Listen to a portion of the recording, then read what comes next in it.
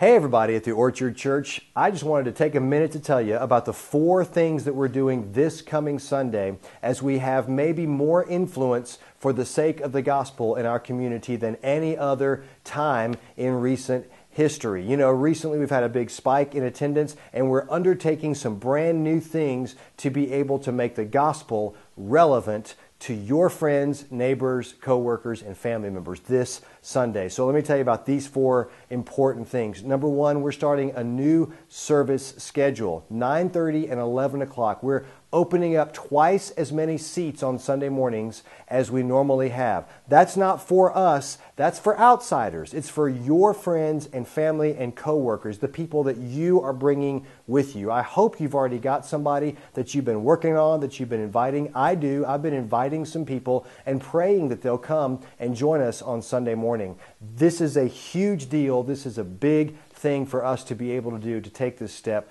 to add 2 services. Second thing that we're doing is we are starting a brand new message series. I'm doing a brand new message series called New Rhythm, and this is a series that's designed around non-believers. Okay, we're asking super practical questions starting this weekend because it's the next passage in Ephesians that we've been studying. So we'll be asking questions like, what's the big deal about cussing and how can I quit? What about lying? Does it really hurt anybody if I just tell a white lie every now and then? What about stealing? If it doesn't hurt anybody, what's the big deal? We're going to be asking these kinds of questions and others starting this Sunday, and we're doing it for your lost friends. The third thing that we're doing is we've got a special song that the band has worked up.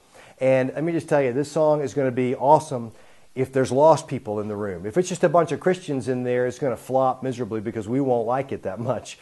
But we've done this. We've got this song ready for lost people. If they're in there, they don't really get our Christian music well, but they'll get this song. This will connect with them. My hope is to get their heads nodding and their toes tapping to create a little buy-in on their part so that maybe they'll be a little willing to hear the truth of the gospel when we present it in a way that they can understand. We're making the gospel relevant. And the fourth thing that we're doing this Sunday is we're having breakfast. If you choose the early service, the 9:30 service, we'll be having breakfast just before that from about 8:45 till about 9:20. Got pancakes and lots of bacon that's going to be there. Bacon, dude. Who doesn't love bacon? So those are the 4 things that we're doing. We're going all out to reach our community for Christ. And I'm praying for you, church, that you've been working on, that you've been talking to, that you've been praying for your friends to come to the Orchard Church with you this Sunday. Look, our children's ministry people are all on board with this. Our greeters, all on board.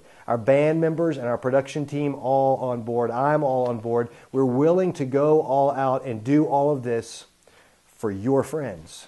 So I'm praying for you as God uses you in their lives this week. I'll see you on Sunday.